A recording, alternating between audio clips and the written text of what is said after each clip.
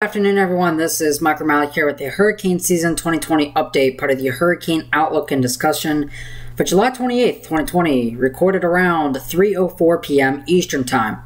Well, we are continuing to take a look at Potential Tropical Cyclone 9, which is located right now to the east of the Lesser Antilles, and impacts could begin to those regions as soon as tonight and in through the next few days, especially for areas over here to the north of Barbados. So let's jump right into it. This is the official National Hurricane Center forecast path. Right now, as of the 11 o'clock advisory, a new track map will be coming out about 5 o'clock. You can see tropical storm warnings have been issued for just north of Barbados for portions of the Lesser Antilles, Antigua, St. Bartholomew, portions of, or basically all of Puerto Rico. A tropical storm watch has been issued for the Dominican Republic to the Haiti borderline over there. So there is a fairly large area of impacts expected over the next few days. This eventually will cross into the Bahamas, where some slight strengthening is possible before making a second landfall here currently in Florida. Now, there's a lot of considerable uncertainty in regards to how strong this is going to be and exactly where it's going to end up, and we'll talk about that here in a minute. So what happened with this system? Well, we have an overall broad system. This is from earlier this morning. If you watched the video earlier, this is the same graphic I used earlier this morning. But you notice how this is a rather broad circulation. This is a rather broad circulation with two distinct lobes of energy, one to the southwest and one to the north and east. And what's been happening over the last few hours is we've seen a better consolidation within the southwestern lobe, where we could have an area of low pressure somewhere in this area. Now, notice how basically what's happening right now is you have a general broader area of low pressure with two lobes of energy and sort of some cross energy located in through here. Well, this is now trying to be the main energy, and that is coming very close to Barbados, which is located right here. So for you folks down there in Barbados, you're going to get some showers and thunderstorms, gusty winds, squally conditions during the day today, and this will be quickly passing over as it's moving west at about 23 miles per hour.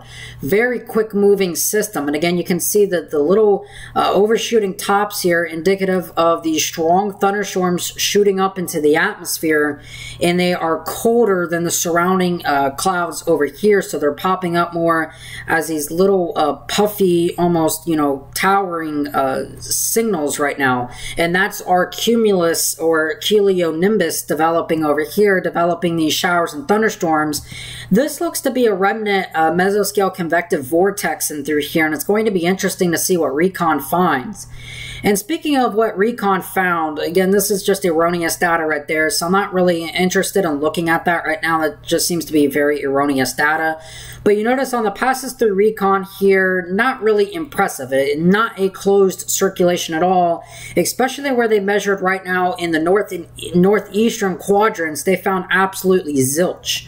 And if you go down here now, your center of circulation, according to the Hurricane Center, is roughly at about 13.8 or so. I think it's 13.8. Let me just make sure, just to be sure. I should have had this pulled up earlier, so my bad. It is actually 14.1. So their center of circulation is going for about 14.1, which would be somewhere right in about here. Again, we haven't seen anything so far, and my conclusion is that we're going to have something trying to form over here. And if you take a look at what's going on the satellite, and basically, you have this tilted wave axis that we've been talking about over the last several days that's kind of tilted from southwest to northeast, but now it's starting to tilt over into more of a vertical position, and what that's going to cause, this whole area is going to rotate counterclockwise over today and tonight, and in through portions of tomorrow. And that should allow for some gradual consolidation and the potential for a low-level center to form. We could have a mid-level center, which is indicative in here with some of those turning, the turning in the atmosphere, but that is probably a mid-level center and not a low level. Now, of course, reconnaissance is going to confirm that, or confirm or deny that, but, you can see they're not really finding any evidence. Maybe a slight wind shift here, coming from more southwest and blowing more to the south and east here. So we'll see, but I'm not really anticipating them to find a closed low-level center at the moment. Now, one of the things that's going on behind this is taking a look here at the 850 millibar relative vorticity product from the Central University of Wisconsin-Madison site. The reds and whites here are your higher vorticity. In the atmosphere, you notice this is still an elongated area of vorticity. There's no real closed area right now, but it is a little bit stronger, heading ever so close to the Lesser Antilles. And where this eventually forms is going to be a very big, significant factor in terms of the track and feature intensity of what will be Isaias, something like that. I think it's Isaias, I think is how you say it. I think it's a Spanish name. Anyway, so what we're taking a look at here is the HMON. This is the old GFDL Hurricane model, now revamped and improved into the HMON model, which taking a look here at the, this is the 10-meter winds and the mean sea level pressures here with the wind barbs. You notice how right now we have this area of axis to the north where we have the stronger winds out here. That's what Recon did find earlier. They found the axis of stronger winds that was located up and through here, with relatively weak anemic winds over near the actual quote-unquote center. Now, as we progress throughout the next few days or so, this is by hour 33 on Wednesday. This is by 21Z Wednesday. I think it's moving a little bit too slow, but we'll see. This is now passing through the Lesser Antilles Tuesday night and into Wednesday, or tonight into Wednesday. And this is going to bring some impacts. Again, gusty winds, squally conditions. This is the northern part of the island chain up here. This is going to bring impacts. There's Puerto Rico right there. This is by 3Z on Thursday, so right before about 2 o'clock in the morning. Some deep convective area right here that is promoting these stronger surface winds, pressure of 995. Conversely, if we take a look here at the H-Wharf Para, this is basically the latest installment and newer runs of the H-Wharf and newest version that's coming out next week. Again, you can see that here is Puerto Rico. We backed that up a little bit to about 21Z Wednesday, so about the same as the HMON. Again, about 1,002, but you notice the axis of winds are located well away from where this low-level center would be according to the model. That tries to consolidate here by hour 42 at about 1 o'clock in the morning on Thursday, passing just near Puerto Rico, St. Croix, and the U.S. British Virgin Islands out here. And then eventually, what could be getting close here to Dominican Republic and Hispaniola as a whole over the next few days or so. And again, because of this very large envelope of energy, if we just kind of back out here to the the true color zoom, and we just take a little bit of an earlier look at this. This is from earlier this afternoon, but you notice how large it is. You roughly correlate that to right up here. The whole island of Hispaniola is going to be impacted one way or another by this, because this is such a large system. It's not just a small little system that's going to skirt to the north. Now, sure, the radius of maximum winds may not be on the island, but you will have impacts one way or another to portions of the Lesser Antilles, Puerto Rico, Hispaniola as a whole will have impacts. So it is important to not just focus on where the center of circulation is going to be. Impacts are already beginning to portions of Barbados now. Trinidad and Tobago getting in on this very southern axis here. Again, this is all moving off towards the west and then eventually northwest. But this will bring a large amount of impacts to these areas over the next few days. And regardless of whether or not this is a tropical cyclone by this time, doesn't really matter. matter, as impacts will be the same regardless of that fact. Now, if we go here to the GFS forecast model, this is the 12Z raw and valid as of 7 a.m. this morning. And a couple things we're looking at here. We're mainly looking at the 500 millibar, or the 18,400 foot level in the atmosphere, at the geopotential height, basically the strength of the high pressure in the atmosphere. These reds and darker reds are your stronger pressures, and your greens and yellows are your weaker pressures up here in the northern latitudes right now.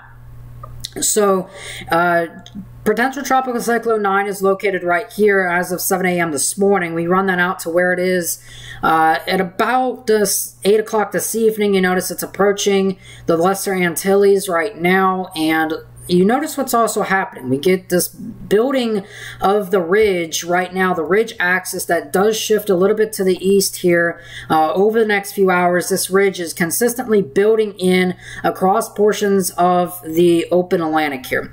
What that's doing is mainly forcing this, because it's a weaker system too, it's driving some of these stronger trades right here, pushing against this system, really forcing it to go off towards the west and not really allowing this to gain any significant latitude. And that's why it's also moving so fast, which is also another detrimental fact to the system, is the fact that it's moving relatively fast. Now, as we go on here through the next 48 hours, this is by about 7 a.m. on Thursday, you notice the GFS has this just north of Puerto Rico right now, and the ridge has backed off quite substantially, although there is still a pretty good nudge here in the ridge.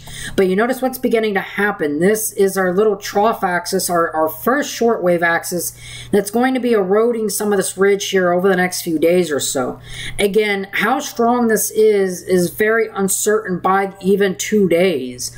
Usually we have very good confidence on the intensity of forecasting 2 days out, but in this case we don't know.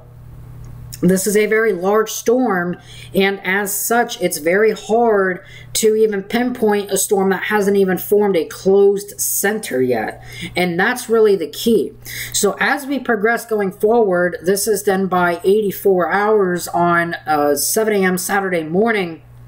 You notice how this ridge of high pressure right here is a little bit stronger. If you kind of back that out here, you notice how it's much of the same, but just a little bit of a nudging.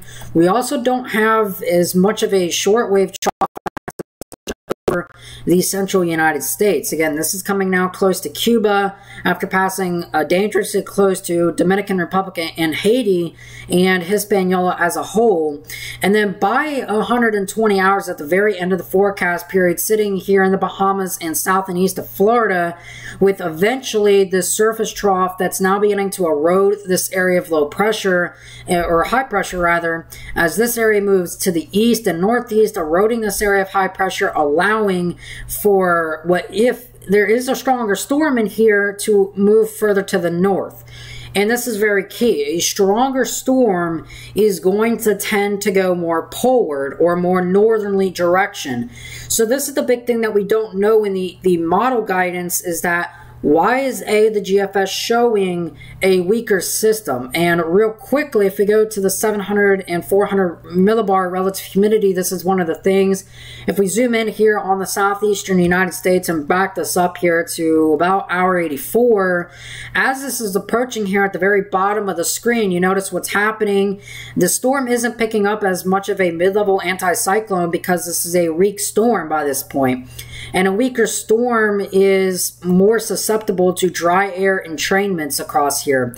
And this dry air is being caused by a little bit of shear on the southwestern side, pushing it into this cyclone. And you notice by hour 96, that is very representative, that this bigger moisture bubble over here, well, it's now beginning to get eroded and pushed away from our center of circulation down here. So this is one of the things that the GFS is seeing that is preventing significant intensification of the system, and thus it is weaker and further to the west here. Conversely, if this was a stronger system by this point, it is going to be further to the east here and potentially further north. And again, there is pretty big model guidance spreads within the next about 5 days or so. And again, if this is the European forecast model here at hour 48, showing much of the same, except now our system right here, instead of being north of Puerto Rico, it's crashing into the Dominican Republic and Hispaniola as a whole before kind of sliding south and ending up right off the tip of Cuba there. And that's all because of this ridge of high pressure strength, plus the weaker storm this really is by this point. It's going to go further west and thus not allow a more polar direction to the storm. So there's a lot of possibilities as to where this ends up going. So the biggest thing that I can tell you right now is that if you live in Cuba, the Bahamas, Florida, you need to be paying close attention to the progress of the system. And of course, it goes without saying, if you live down here in the Lesser Antilles and Dominican Republic and Hispaniola as a whole, Puerto Rico, St. Bartholomew, and St. Antigua, Antigua, meaning those areas, even Barbados, needs to be paying close attention to the progress of Potential Tropical Cyclone 9. Again, we are a far ways away from understanding what is going to happen with this system. Luckily, we will have aircraft reconnaissance going out tomorrow, the upper level aircraft reconnaissance out tomorrow morning, or tomorrow afternoon rather, to sample the environment really out in this area of the world. So it's going to be a very long mission, about 12 hours or so. Now, real quickly, if this does have enough juice and enough steam to really maintain itself out here, water temperatures are plenty warm, about 29 to 30 Celsius, and the upper ocean heat content in through here, well, it speaks for itself. This is basically in the upper third of the chart out here. The upper third of the chart is right here, and that is certainly in the upper third of the chart as we progress throughout here if it were to stay on its current track. So, you know, we have a lot to watch here over the next few days or so. And of course, I am getting my camera systems ready for deployment. Again, right now, we are still unsure. So, we are getting our camera systems ready. We are finishing up our last round of testing today. And then we are going to begin rushing to completion everything else, which really there's not much else to do.